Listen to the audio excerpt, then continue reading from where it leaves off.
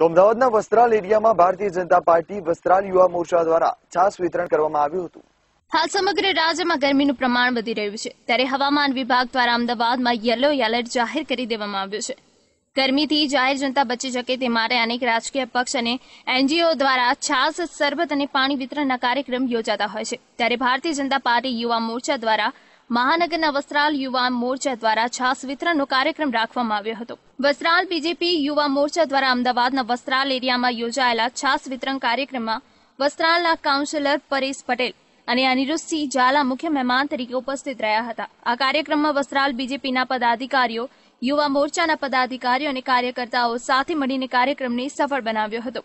આજરોજ અમે અહીં ઉનાળાની કાળઝાળ ગરમીમાં વટે માર્ગો અહીંથી પસાર થતા હોય તેને તમામને ઠંડી છાશ નિઃશુલ્ક અમે અહીંયા વિતરણ કરી છે। ભારતીય જનતા પાર્ટી દ્વારા આખા ગુજરાતમાં આ વિષયને લઈ અને પ્રજાની સેવામાં અમે અવિરત પ્રયાસ કરી રહ્યા છીએ। Bureau report, live Gujarat news.